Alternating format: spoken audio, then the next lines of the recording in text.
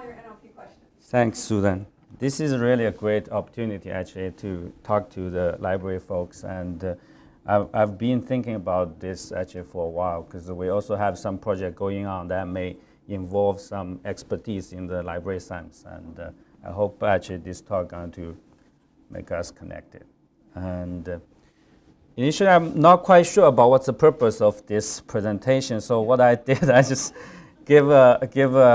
picked some slides I have from talk about my lab and those kind of things. Then I thought it might be interesting actually to really dive down so I prepared 2 examples about projects we are doing related to informatics algorithm in the text processing. So I hope that will give you some sense of what we are doing. So very high level slides about what we are doing. Basically, I'm doing 2 things. One is natural language processing. And we do both biomedical literature mining, and we also do clinical text. Currently, maybe like 70% I'm spending on clinical text, 30% on literature mining. And I thought that might be actually most interesting to you guys. So all my 2 examples actually coming from this. One is on the literature, what we are doing. The other is on the clinical notes, what we're doing. And but I also spend quite a lot of time now actually doing data mining now. So using electronic health records, we are doing pharmacovigilance study. Basically, once a drug released to market, we're trying to find if there's a new adverse drug events, sort of monitoring. Then we're also doing mainly now I shift to doing drug repurposing. Instead of finding additional adverse drug events, we also want to see if there's additional benefits, new indication that drug actually can contribute. So we're using electronic health record data. We're also using a lot of public data, like Susan mentioned. So we have access to the School of Public Health. They have a Blue Cross Blue Shield claim data for 5 years, the whole Texas resident. And we're also getting CARE Medicare data sort of thing. Then on the EHR side, we have our UT clinical data warehouse, which have about 500,000 patients. Then we also have access to our collaborators, EHR, at Vanderbilt Medical Center. They have about 2 million patients. Mayo Clinic EHR, they have about 7 million patients. So we have kind of large number of those. Yeah, I spent a little bit more time on this because I'm not going to talk about this in the next few slides. So we're majorly funded by NIH. I have a CIPR grant, but we also have NLM, National Library of Medicine grants. And there's also collaboration with the SBMI faculties and also external collaborators.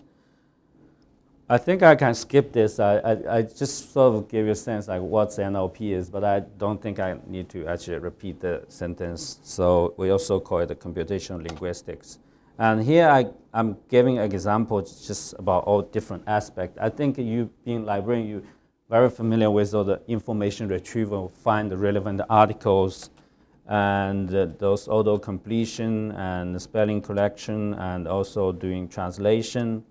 Just Google is basically the representative for all the NLP work. So if you can, sentimental analysis and all those things, all those examples. And we're sort of involved mostly on the information retrieval, doing entity recognition.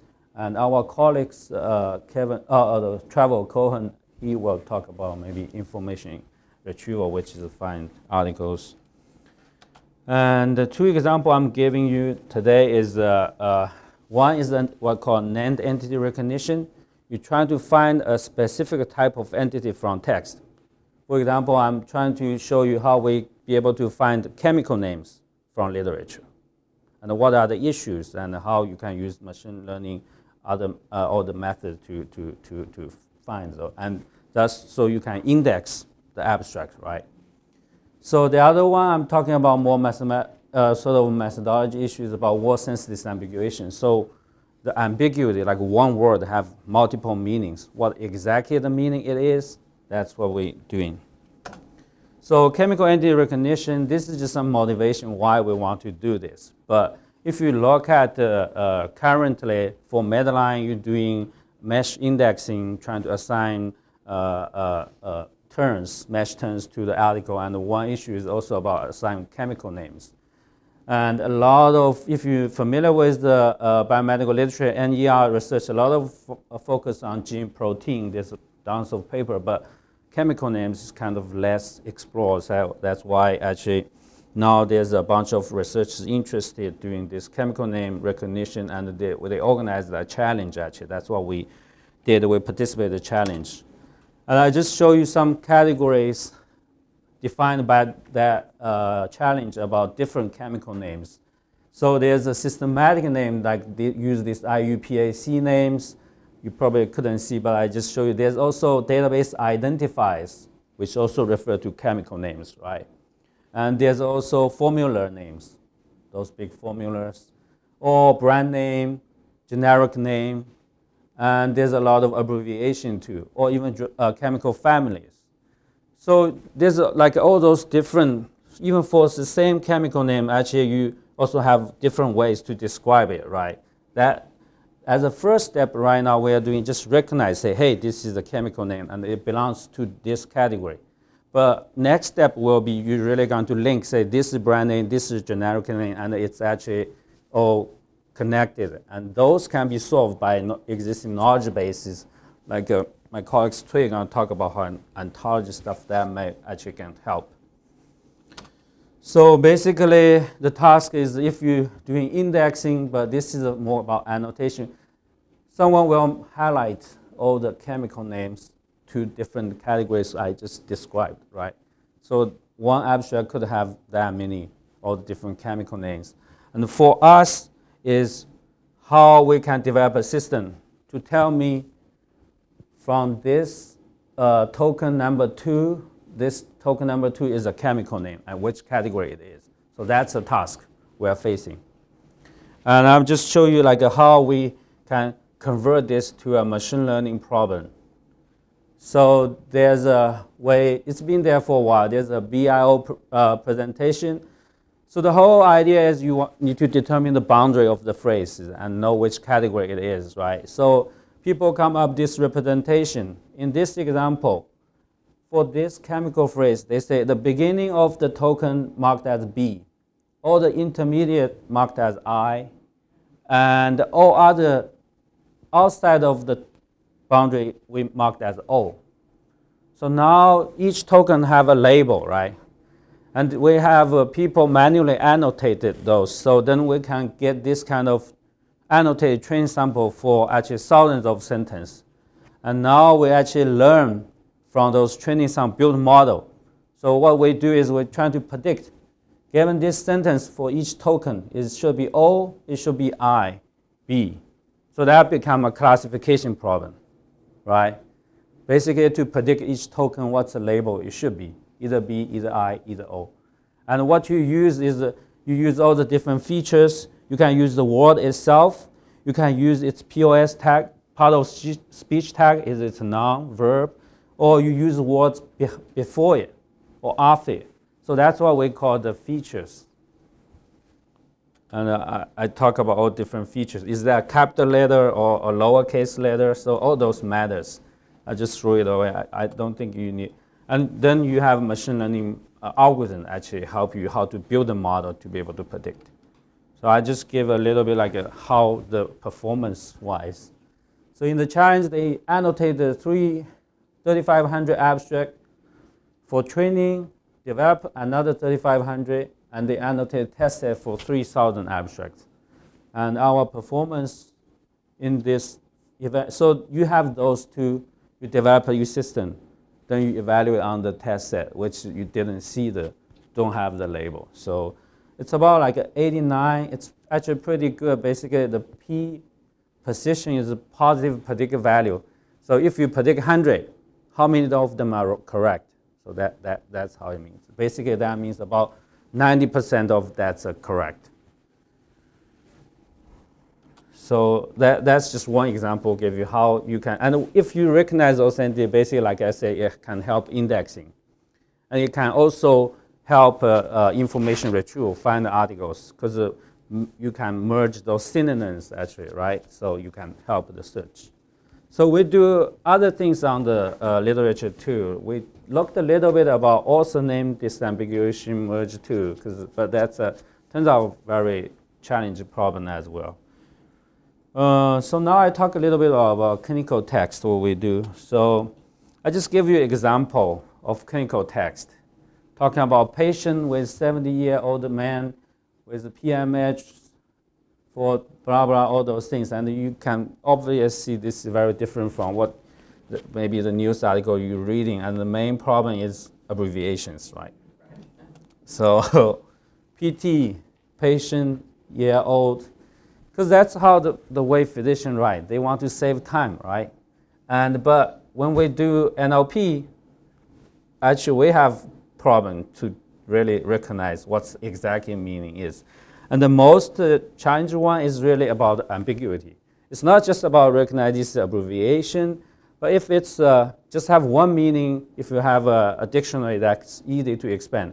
But a lot of the time they have multiple meanings. PT can be patient, physical therapy, or prosorbing time assay, that kind of thing, so lab test. So you need then sometimes it's even ambiguous with English word. We see the word mom, they talk about mother, or they talk about milk of magnesia. So it's, yeah, so there's a lot of ambiguity in this. So I just have very simple slides to show, how one method we did to do the disambiguation. So we find discharge summary notes, then we sort of trying to automatically to create a pseudo annotated data set.